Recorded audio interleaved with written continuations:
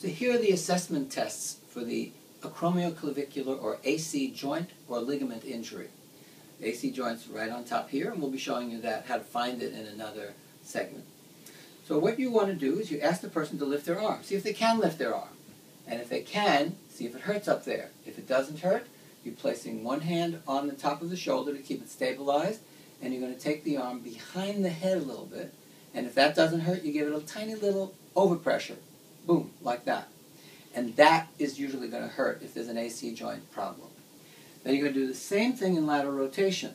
You're going to take it into lateral rotation, and usually with an AC joint, it doesn't hurt when you do that. It only hurts when you do the overpressure, a little tiny boom. Now remember, don't wind up, don't go like that. You take it to the very end, and then you just do a little extra. Then you're going to do medial rotation, face this way, and you're going to have the arm behind the back at the sacral area, put the hand on the spine, and pull back like this. If it hurts, you stop immediately, but if it doesn't, you give it a little overpressure, and that overpressure puts a little extra pressure on that joint. And then, face forward for me, we're going to do passive horizontal adduction. This hand is on the opposite scapula here. Let's turn you around here. It's on this part here, and I'm going to take her across that way. Let's turn back.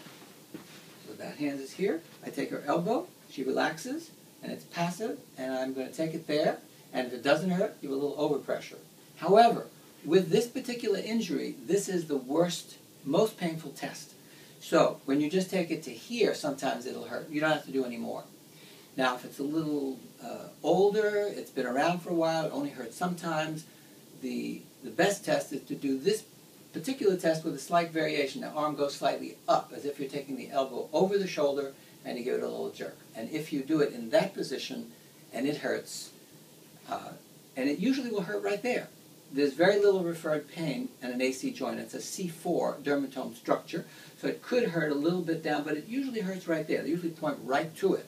So let's go over that one more time. So the arm is taken above the head, passive elevation. It's going to hurt on the jerk. You're stabilizing.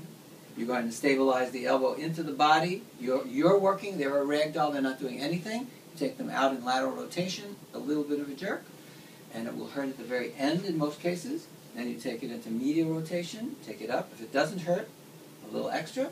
And then you take it into passive horizontal adduction, flat into the shoulder. The elbow is always straight or slightly higher. And you'll have a combination of at least 3 of those motions will be painful, but always this last one, this adduction, will be painful. And at least 2, and it could be all of the other ones, or 3, all of them are hurting.